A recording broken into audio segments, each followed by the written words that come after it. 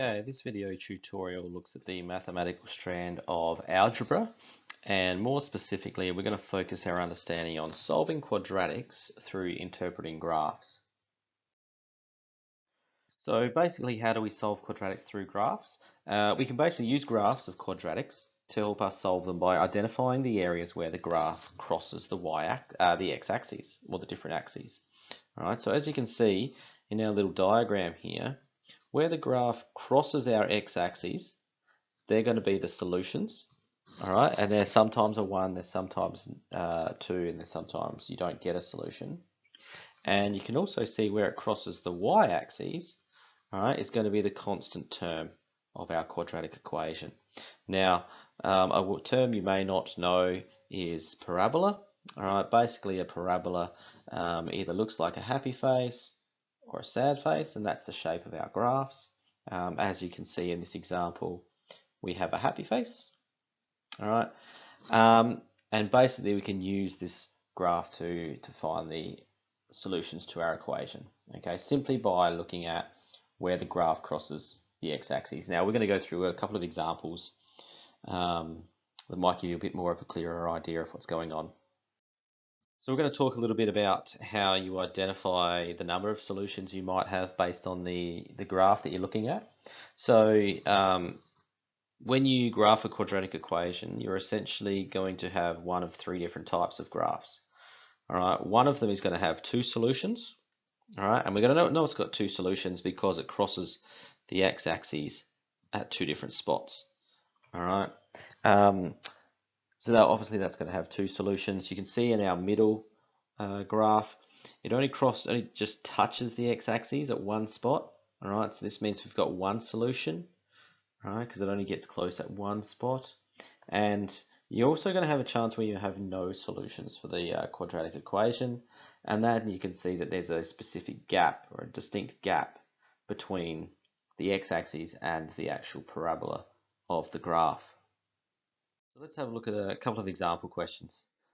Basically, you're just going to be asked to interpret the graph to find the solutions of the quadratic equation. So we're going to look at our first one.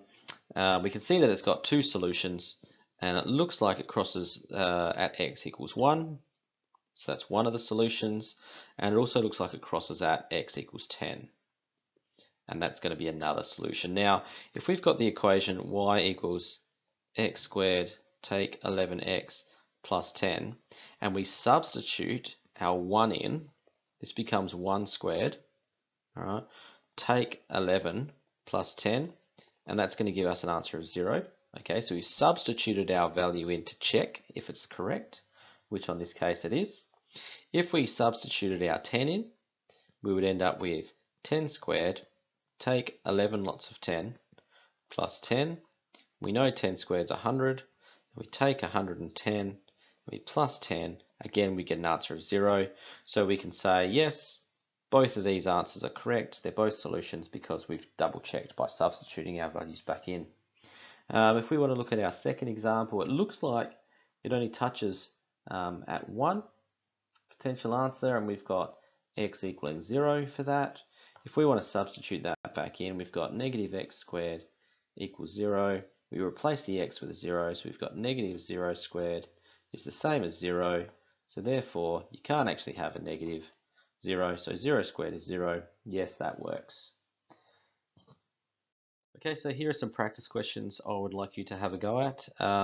See if you can identify the solutions to the quadratic just by identifying where they are on the graph.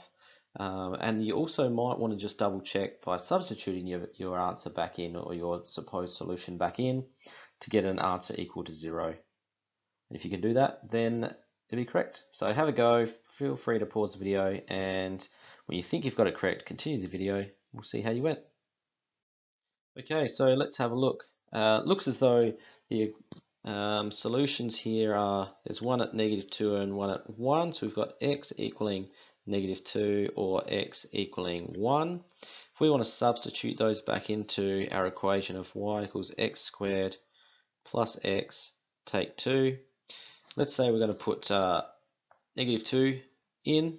First of all, we would end up with y equaling negative 2 all squared plus negative 2, take 2, which becomes 4, take 2, which we know is 0. Fantastic.